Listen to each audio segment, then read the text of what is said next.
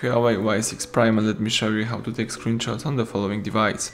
At the very beginning, let's open the screen that you want to capture.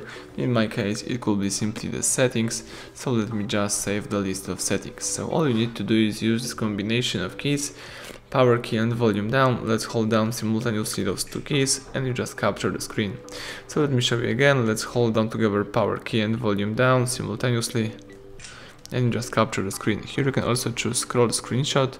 You can touch the area to end the scroll screenshot, and as you can see, you just save the whole list of settings. So now let me show you the second way of taking screenshots. Let's use upper bar, twice tap screenshot. Here you can also use scroll screenshot and touch the screenshot area to save the screen. Let me show you again. Let's use upper bar, screenshot, tap scroll screenshot, and let's touch the area. Alright, so that's it. And you may also use the third way of taking screenshots. All you need to do is use the settings.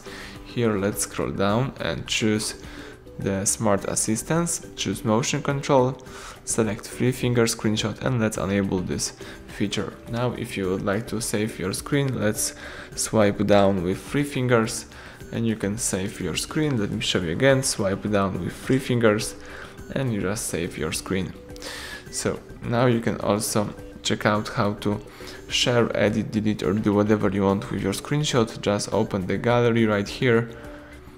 Let me skip the auto synchronization, and you can use photos or you can choose albums. Here you can tap screenshot and you can choose your screenshot to share, edit, delete, or do whatever you want with the following pictures. As you can see here, we've got the scroll screenshot, the whole list of settings.